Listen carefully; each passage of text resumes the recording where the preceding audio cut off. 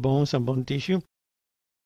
When you put together the skeletal tissue, you're going to get bones. When you put together all the bones, you're going to get the skeleton. And it has, as you can see here, functions. One of the functions is support, right? Support your whole entire body with the vertebral column and your limbs. Next one is going to be protection. For example, we have the thoracic cavity, and your thoracic cavity is going to protect your heart. Same thing happens with the skull and the brain. Next one, movement. Bones are attached to muscles, and the muscles move. The muscles that are attached to the bones are going to be called skeletal muscles. Next item that we have is the electrolyte balance. The skeleton has a lot of calcium and phosphate, and that can influence the electrolyte balance that you have in your body. Next one is acid-base. The acid-base balance are controlled with buffers, and phosphate is a very important buffer. Since you have phosphate in your bones, it will play a role in maintaining the acid-base balance. Blood formation. So inside the bone, you have the bone marrow, and the bone marrow produces the red blood cells. The bones can have multiple different shapes. For example, flat bones, long bones, short bones, and irregular bones. Based on the structure, basically what they are composed of, what they are made of, then we can say that we have compact bone, right here, which is the bone that you have on the outside. And then the other one is going to be a spongy bone, which is the bone that you have on the inside. In this figure, you can clearly see that the outside, all this area, the outside is going to be compact. The inside is spongy. In the case of long bones, the top of the bone is the epiphysis, the middle of the bone is the diaphysis, and the bottom of the bone, again, is going to be epiphysis. So there are two epiphyses and one diaphysis. This is the femur. This epiphysis is the one that is going to be closer to your body, so therefore this is going to be the proximal epiphysis. And this one is going to be far away from your body compared to the other epiphysis, so therefore this is going to be the distal epiphysis. And the bones also have different layers. The outside of the bone is called periosteum, right here, and the inside of the bone is called endosteum. At the top, you're going to have an epiphyseal plate, which is the area where we are going to grow the bone in length. Same way that we have the long bones, we can have flat bones. You can see here, compact, spongy, at the bottom again, compact. Another name for that is diplo, as you can see here. So let's keep going. The next item is histology. We need to talk about the cells. There are four main cells in your bones. The first one is osteogenic cells. Osteogenic cells are stem cells that are going to be capable of giving you other kinds of cells, such as, for example, the osteoblast. The osteoblast is the one that is going to build the bone. The next one is osteocyte. Osteocytes are osteoblasts that have become trapped in the bone once the osteoblast build the bone. The next one that we're going to have is the osteoclast. The osteoclast is going to destroy the bone. Not only that, but the osteoclast is going to help us reshape our bones. Next, we have the matrix. The matrix is basically made of calcium, but it's not pure calcium, it's actually a salt, because it's calcium phosphate, as you can see here. And this is called hydroxyapatite. 80 to 85% of the bone is calcium phosphate, and approximately 10% is calcium carbonate. And obviously, just a few other substances in there, such as, sodium and potassium, but little amounts. The mixture of calcium together with other substances, such as, for example, collagen, makes our bones somewhat flexible as well as very, very, very strong. Let's take a look at what is the structure of the compact bone. You can see that the compact bone is built in concentrical structures like this, onion-like structure. You guys see it in here? And in the middle, you're going to have the red, the blue, and the yellow. The red one is an artery, blue is vein, and the yellow one is the nerve.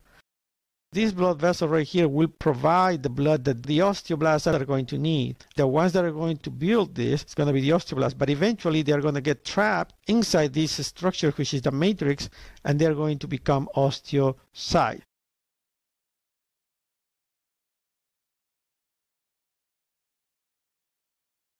A better view of that is this one right here that we have in black and white, and this area is called the central canal. Around it, in all these black dots right here, that's where all the osteoblasts and eventually osteocytes used to be. And you see it has kind of like this concentric structure right here. And that's called the lamellae. Each black dot is in a space. That's called the lacunae. Where the osteocyte was inside the lacunae. So this structure right here is called an osteon. So a whole bunch of osteons, as you can see here, osteon. Those are the ones that are going to form the compact bone. Okay, so we keep scrolling down. Spongy bone. The spongy bone is going to form like spikes. Call it trabeculae. They are called spongy because these spikes are going to form this structure right in between. You're going to have a whole bunch of holes, and that's why the name of these areas are going to be spongy bone. They are very strong. They reduce the weight of the bone, right, by having spaces, and also you're going to have lots and lots of that in the areas where the stress in the bones are going to be located. And obviously, what is this space that we have right here? For this space is for us to put the bone marrow. There are two kinds of bone marrow. It's going to be called red bone marrow because that's the area where the red blood cells are going to be created. They produce blood. And you also have yellow bone marrow. The yellow bone marrow is just fat that we have in there. Okay, the next item is bone development. Bones are going to develop through a process called ossification, which is the deposit basically of calcium in the bones. There are two main types of ossification, intramembranous ossification and endochondral ossification. Intramembranous is called like that because it starts from a membrane. This type of ossification is going to be found basically in flat bones. It goes through a series of processes. There is osteoid tissue here in the mesenchyme. Here you have calcification of the osteoid tissue, which eventually is going to give you the spongy bone. Next one that we have, endochondral ossification. Endochondral ossification is basically used for long bones.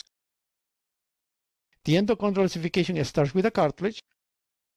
This is inside one's body, and this is when we are born. Eventually, all that cartilage in purple, called epiphyseal plate, which is going to help us grow in length, will turn into bone, and that's when we're going to stop growing.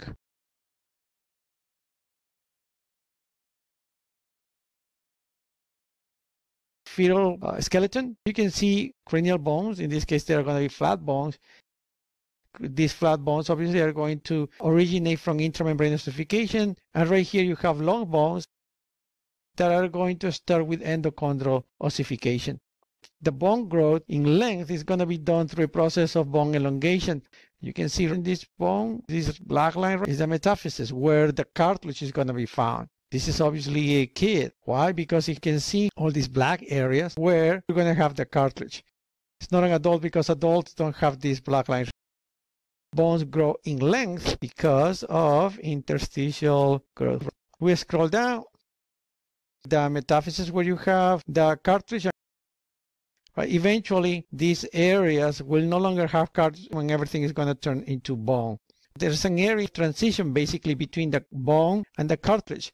And you're going to find different zones, some of reserved cartilage, some of cell proliferation, cell hypertrophy right here, calcification, and some of bone deposition. We grow in length due to the fact that we have areas of cartilage. We're going to have cartilage until we are, I don't know, maybe 14, 15. We keep scrolling down. Bone widening and thickening. Bone widening happens based on a positional growth.